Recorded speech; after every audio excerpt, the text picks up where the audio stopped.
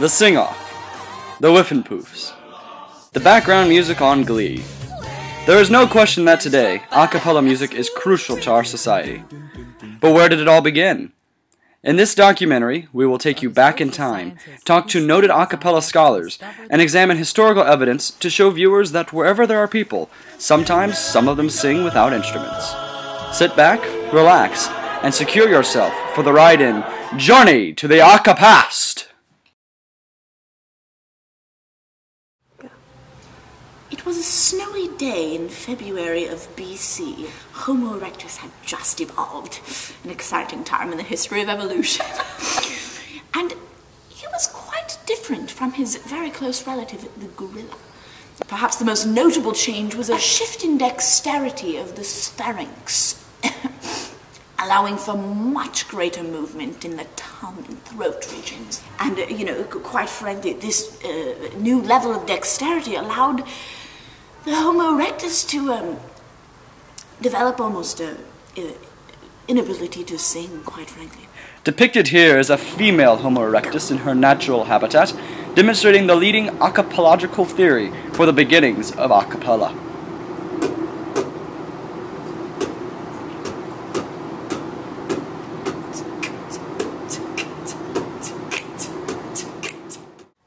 Now, this Homo erectus began with individual, more rhythmic sounds, more like dum, dum, bum, bum, dum, dum, like so. But over time, they gathered the ability to create ceremonious group noise-making, if you will, as depicted in these cave drawings. Fascinatingly enough, we have reason to believe that audiences expressed appreciation by snapping their fingers. A tradition likely rooted in the Triassic period, with the Tyrannosaurus rex, whose tiny arms prevented clapping. A cappella continued to evolve, and we see its next incarnation in ancient Greece. This painting shows the traditional 9 muses, goddesses of art, but it also shows the lesser-known 10th muse. Called Polybopnia, or She of Many Bops, she was the muse of a cappella, for whom Homer's Odyssey was written. His opening line, "Sing in me, O Muse," refers to his original intent that the piece be performed by him with an a cappella shoe part. With conquest, a cappella was carried from culture to culture, and traditions were shared. A new use of a cappella emerged in the Middle Ages, when music was thought to ward off the plague. People were too poor to afford musical instruments, so they would process through their homes, singing doos and bops as an incantation to prevent the sickness from touching their houses. Unfortunately, it didn't work, and 75% of the people died, most of them a cappella singers. This ushered in the dark ages of a cappella, and we're not talking about vowel sounds. The style did not re-emerge until the Age of Exploration, when European stumblers stumbled upon Mayan calendars mentioning an acapocalypse. In a stroke of irony, this actually reignited interest in a cappella, until the Puritans, the footloose town of the 1600s, banned it.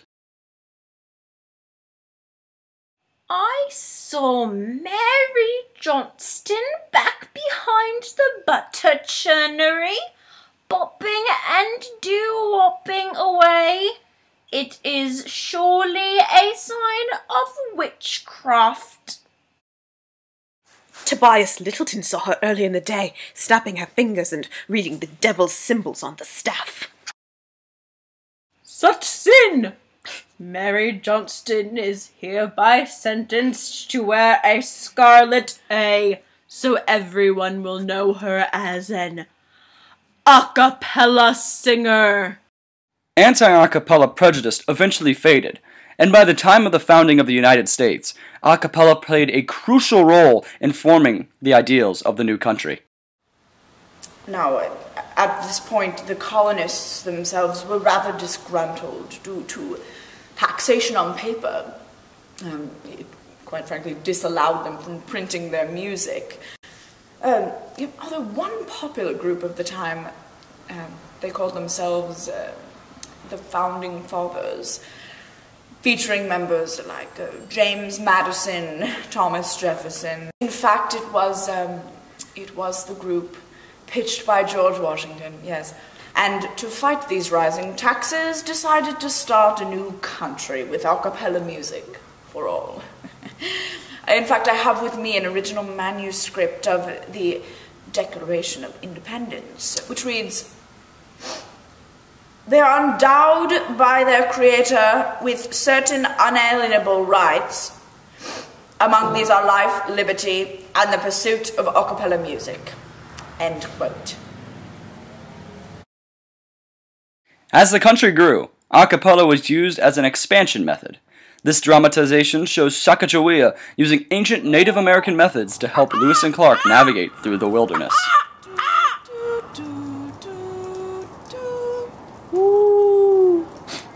I think it's that way. As the 19th century progressed, the women's rights movement emerged, with Susan B. Anthony music directing the first all-women's a cappella group, called the Suffragettes, using their songs to promote women's rights. A cappella continued through the turn of the 20th century and helped to keep morale in the country high during World War I. It eventually became so popular and intoxicating that it was banned under Prohibition. This led to the development of sing-easies, secret clubs where the musically talented got together to sing a cappella in rebellion against the man.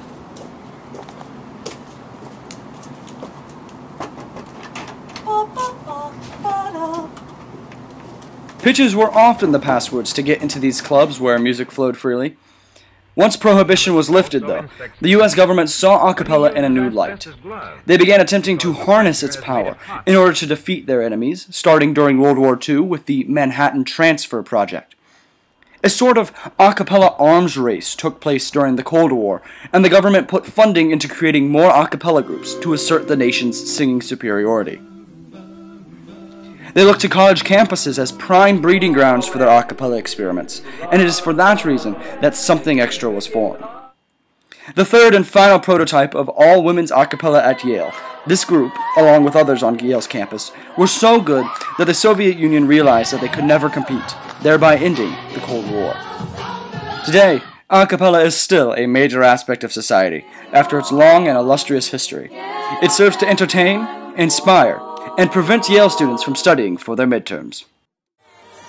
We cannot guess what the future holds for a cappella, but it probably has something to do with singing. Thank you for coming on this journey to the A Cappast, and join us next week for Carol Honors, Quasimodo, and beyond.